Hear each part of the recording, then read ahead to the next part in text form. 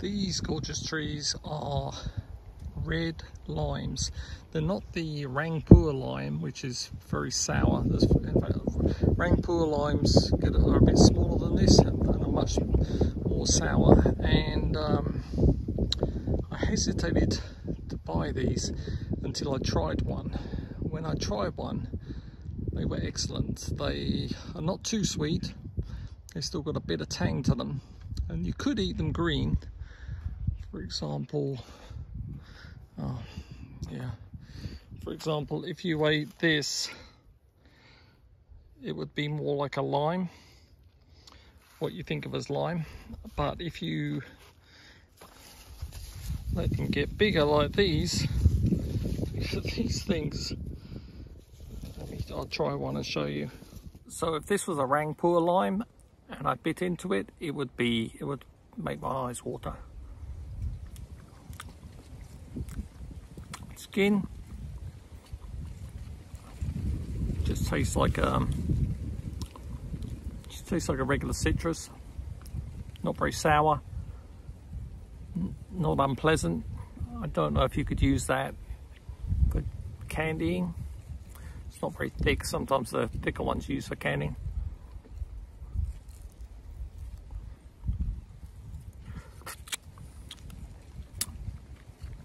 Looks like a little orange inside.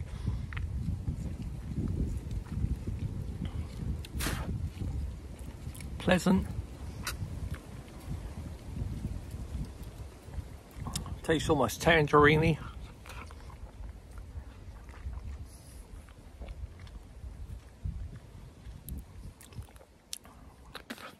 Very refreshing. Sour, yes. Maybe, you know, something about there in a 6 out of 10 for sour. Sweet.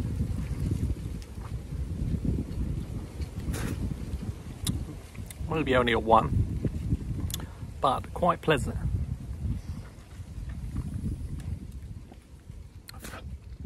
Sort of orange creamsicle-y.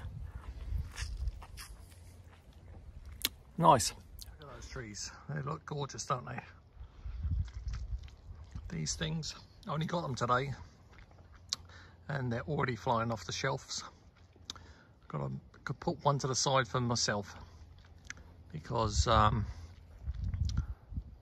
like they're very productive, very tasty. Don't see any diseases on it.